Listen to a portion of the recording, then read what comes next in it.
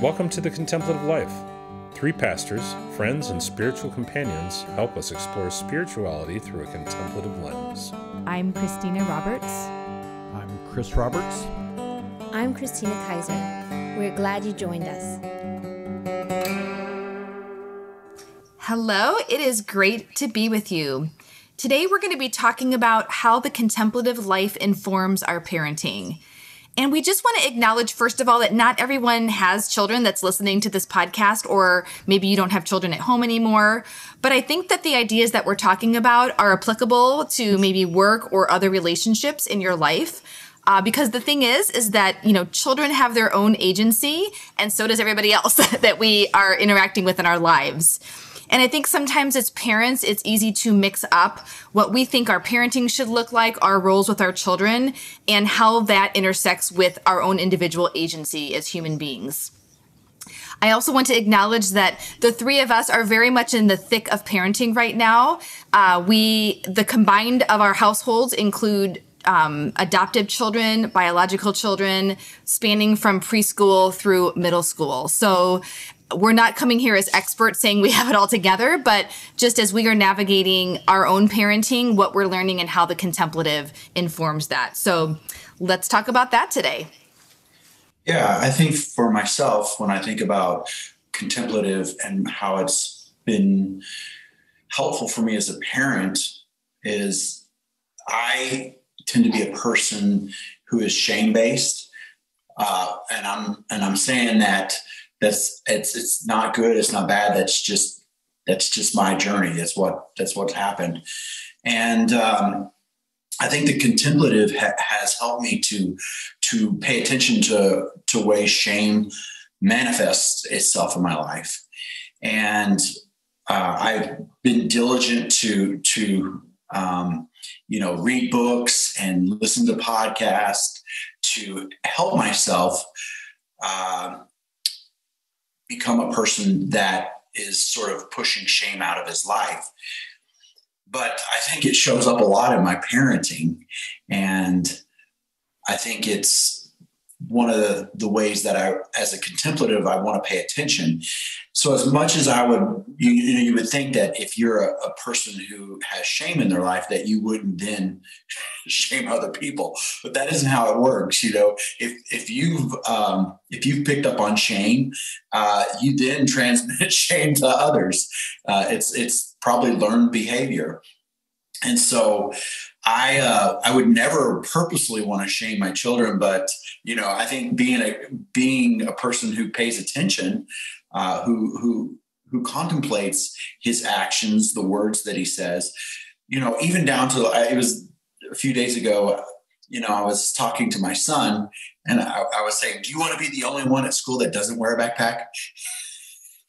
And it's like, oh, wait, that's a shaming technique, And so I think for me personally, it's changed how I communicate. It's changed how I interact with them on different topics.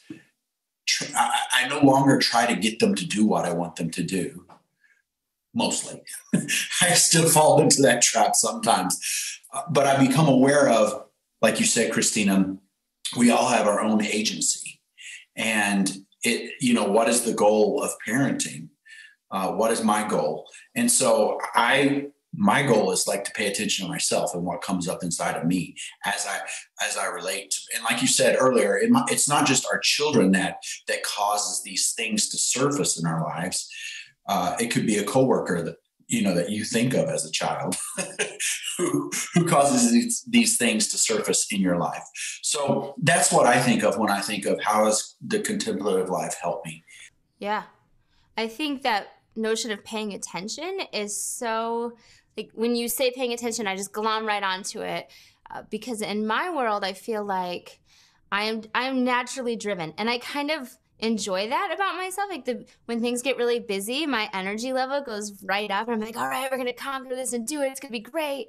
But my kids don't need all that. They don't want all that. And I was naturally very performance oriented as a child. So thankfully, I at least read their faces a little bit, right? So I found that if they asked me like to look at their paper or to hear a song that they just wrote or to look at this outfit that they put together, if I wasn't giving them a response that like really blessed their inner self, right? That the face would fall and I would think, shoot, right? I missed it. I messed it all up. Maybe because I was, preoccupied or because I would have done it differently. There's a billion reasons for why. And so I think back to my own childhood, like I once remember asking my dad how I looked and he said, well, you look like a girl. And I was so deflated about that. Like I wanted something more effervescent. And so I have found that this notion of paying attention, and it's not easy because they will come at you and come at you. So a few years ago, I ran into a guided meditation. And like the loving kindness meditation is out there in so many forms. So I feel like you could encounter it differently in different places. But this one really asked you to see the person's face in your mind. And it really helped me because doing homework with my kids brings up all of my drivenness, right? All the ways in which I want to succeed. And I would want you to succeed for your benefit, of course. So to see their faces in my mind and then speak like, may you be blessed, may you be happy, may you have peace, may you be safe, may you be healthy, whatever it is. That was really touching. It helped me remember I don't just want them to succeed. I love them. I care about them. But I can easily lose touch. Like, success is very important to me. So yes, this paying attention is very helpful. Yeah, and Chris, I appreciate what you're saying too about sort of your goal in parenting or what successful parenting looks like is noticing what's going on in yourself. And I think that has been a shift in my life as well of it's not about how my kids turn out or if they're behaving a certain way or whatever it is, but how am I showing up as a parent and responding? And interestingly, I think that has really taken root lately in my prayer life in different ways. I'm noticing when my kids were much younger, I don't know, I had these different prayer books about 30 ways to pray with your kids or for your kids. And so I had these different topics of, wanting to pray blessings over this and that, and very sort of scripted in my prayer and making sure that I'm investing prayer energy and positive things into their lives. Where now it's like, that is not the type of prayer parenting that is that a word, parenting prayer, that I want to offer? But it's more so as something's coming up with my kids, first I have to go with, okay, God, what emotion is rising up in me? My child's doing something that is a disappointment to me, or I'm concerned about what they're doing, or I'm worried about it. And so first having to deal with my own emotion and naming that. And then I feel like I'm in a much different place to then interact with whatever it might be to hold space for them and to listen to God on their behalf and to be with them or to respond lovingly. Christina, your loving kindness, I love that, having the picture of your child in mind. And so I think for me, that's been a huge shift of, instead of like, I'm praying to you or for you, it's like, no, first I'm noticing myself, inviting God into my own perceptions and then letting it flow from there. Yeah, I think, to what you said, Christina, about praying for your kids and how that changes. Well, I don't think it's just changed prayer for my kids, but oftentimes I find I don't really know what to pray. Obviously I am a caring parent, and a caring parent prays for their children, engages with the divine on the behalf of his kids. And so one of the things that has changed just over the past couple of years is this idea of apophatic prayer. And I won't go into a lot of it, but I've since created prayer beads. And prayer beads is I sort of rotate through these beads and I pray for my children. I'm not saying any words. I am mindful of them. I am aware of them as I'm moving through prayer. I'm putting these beads through a rotation. So I think that's how I've changed in my prayer life with my children. And I like that because I think it shifts from trying to fix our kids or manipulate or control, which I totally do. Like if my child's inconveniencing me, I can easily whip out the and they don't know that that's what it is. But if I'm being honest with myself, I'm trying to manipulate the situation because I'm inconvenienced and I want to do what I want to do. But I think what you're saying of just, allowing that, you're holding space for your kids or having that apophatic prayer, I think for me has definitely shifted me away from that fixing kind of parenting to more of just a delight, like, who are you? Who's in front of me right now? And what does it mean to be in this moment with my child? Yes, I'm reading the same story 13 times and I don't really want to read this story again, but you know what? This is the moment that's the invitation here, and I can choose to engage, or I can lovingly shift if that's the right choice as well. But just coming from a different energy space, I guess. Yeah. Yeah. And it's funny. I feel like I don't know a ton about communal contemplative. I feel like I'm just coming into this notion of how do you invite a community into the experience together. But with parenting, I need all the people because I feel so worried all the time. And then I feel shame in, to Chris's point that I feel worried because I shouldn't feel worried or something like that. But to have somebody else remind me of like time and how time affects things and that we can't really know, and to have them join me then allows me to be able to dial back when I go into my own prayer experience so that I can say, God, these are yours, right? and sit and breathe and bless them and look for the good. But I like the notion too of like, I don't always need a word to pray for my kids. I can just sit. Who was it? Is it Ruth Haley Barton that talks about maybe just lighting the candle? And like intercession is not always words. It is just like, I am sitting, and by way of thinking of you, you are in the room, which was such a powerful and relieving notion for me that I don't always have to have a word. So Chris, I really appreciate what you're saying there. I think poetry has also been very helpful to me as well, like just reading poetry, because it has a way of broadening and expanding my awareness of life in general. I sometimes become so myopic on my situation and my circumstance and my children and my relationships. And poetry just has a way of making everything broader. And opening up the universe for myself and just sort of saying, hey, it's going to be okay. And to that issue of time, a lot of times if we just let time play out, a lot of our issues in life will work themselves out, particularly with our children. I think a lot of times I get intense about a certain thing that one of my children is doing.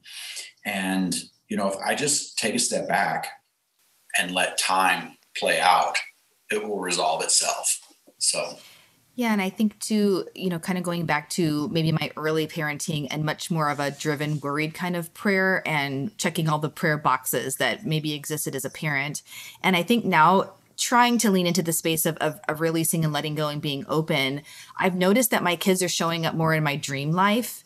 And I'm paying attention to that in new ways of, okay, what is going on in my mind? What are some of the worries that are maybe being worked out in my nighttime dreaming? What are some maybe things where I'm feeling invitation? There was something striking in that dream or something disturbing in that dream that maybe then invites me to pray in a different way. And so I have found that that's been a really interesting, fascinating aspect of ways in which I'm interacting with my children. And again, not that I'm saying every dream is from the divine or, whatever. I think sometimes we just, have dreams, but I do think that even on a psychological level, sometimes it's stuff that's being worked out in me at night. And there's something about that open space in the bedtime hours that, again, I found very compelling to interact with. Yeah, I like what you're saying about that, Christina. And I think you've definitely been an influence in my life in helping me pay attention to my own dreams.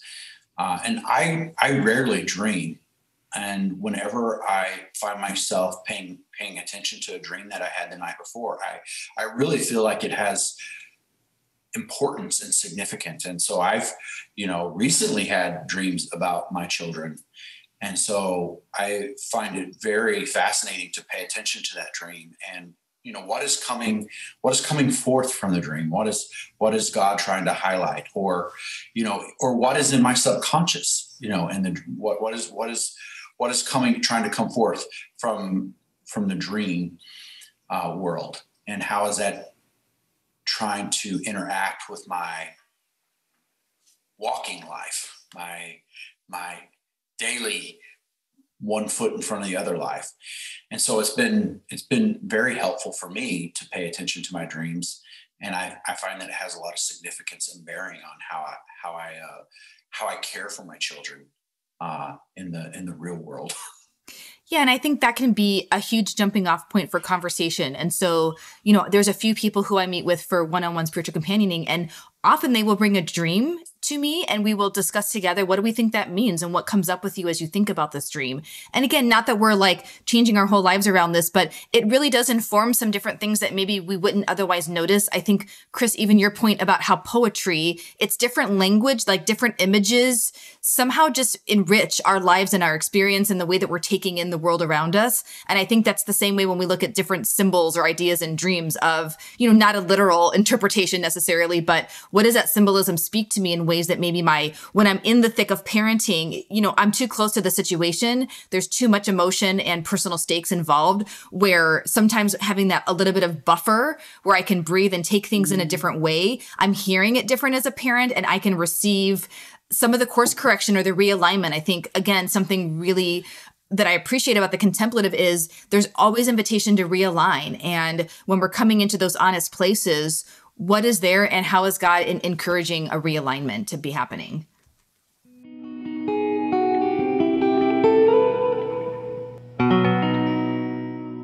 Well, thanks. What a generative conversation today about parenting. And this is the part of our podcast where we talk about what we're into this week. I have been dying to say that what I am into right now is wasabi peas. It's been like a long time since we had them, and then we randomly saw them at the store and we were like, yes, let's get them. And then we introduced them to all of our children who were like, so yes, wasabi peas are my favorite right now. Well, I have been into WandaVision, Marvel television series on Disney Plus. It has been so fun watching this series with my two oldest children. And it's really opening up a lot in them with theories and conspiracies. It's just fun to watch it play out as they watch a new episode. They're like, oh, what's going to happen next?